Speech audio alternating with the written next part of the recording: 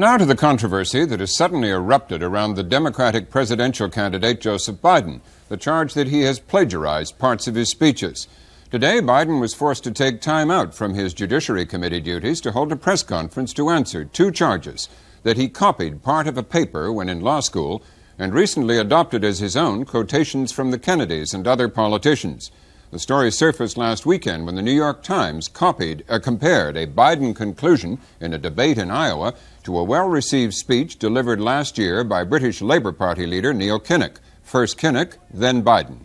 Why am I the first Kinnock in 1,000 generations to be able to get to university? Why is Glenys the first woman in her family in 1,000 generations to be able to get to university? Was it because all our predecessors were thick? Did they lack talent? Those people who could sing and play and recite and write poetry? Those people who could make wonderful, beautiful things with their hands? Those people who could dream dreams, see visions? But why didn't they get it? Was it because they were weak? Those people who could work 8 hours underground and then come up and play football? Weak. Those women who could survive 11 childbearings? Were they weak? Does anybody really think that they didn't get what we had because they didn't have the talent or the strength or the endurance or the commitment? Of course not. It was because there was no platform upon which they could stand. And I started thinking as I was coming over here, why is it that Joe Biden is the first in his family ever to go to a university? Why is it that my wife, who's sitting out there in the audience, is the first in her family to ever go to college? Is it because our fathers and mothers were not bright? Is it because I'm the first Biden in 1,000 generations to get a college and a graduate degree that I was smarter than the rest? Those same people who read poetry and wrote poetry and taught me how to sing verse? Is it because they didn't work hard?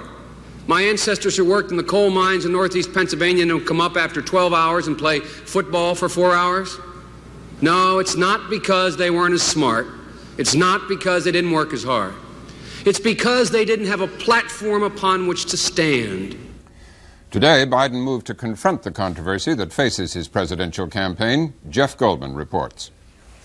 Reporters packed a Capitol Hill news conference to hear Senator Biden's response to the plagiarism allegations. He was asked if he indeed studied the Kinnock videotape.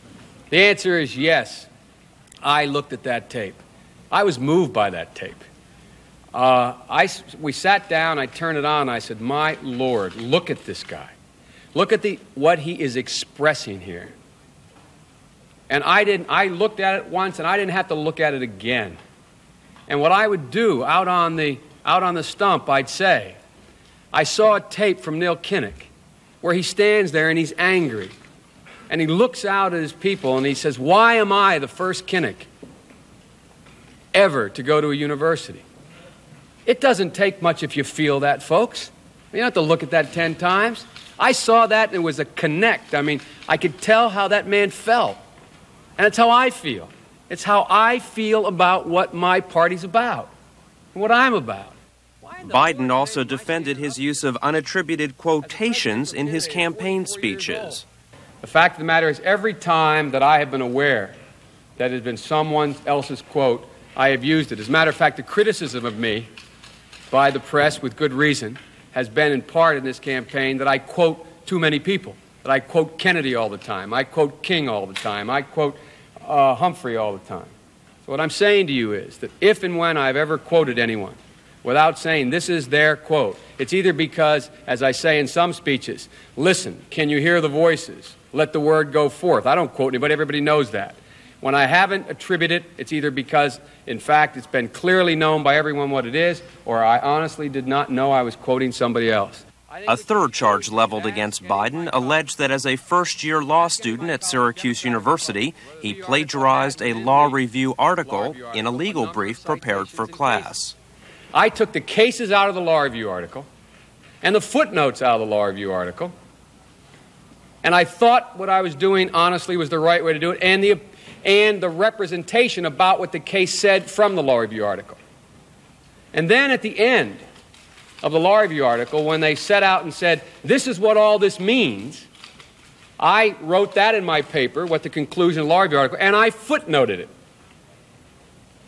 Now, folks, the footnote, I'm footnoting a law review article in a 15-page paper where I use 5 pages of the 15 pages out of the law review, which refer to the cases.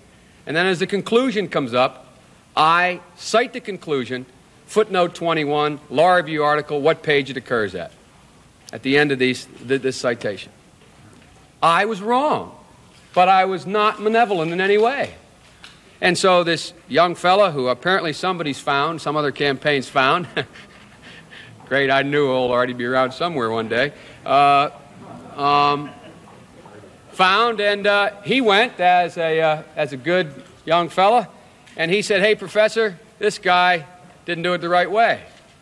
Brought it to the professor brought it to the dean said, explain yourself, Biden. And I wrote, which you will get, it's in my record here, I wrote a 2-page letter explaining why I had been so stupid, but that I did not intentionally move to mislead anybody. I didn't. Biden was then asked what effect these allegations would have on his presidential campaign. I don't think it will have any effect, but I don't know. You all will make the judgment about that. It'll all depend on how you write it. I don't mean that. I'm not being smart. It'll all depend on the American people looking at me. They're going to look at me and say, is Joe Biden being honest with me? Or is Joe Biden not being honest with me? I'm being honest.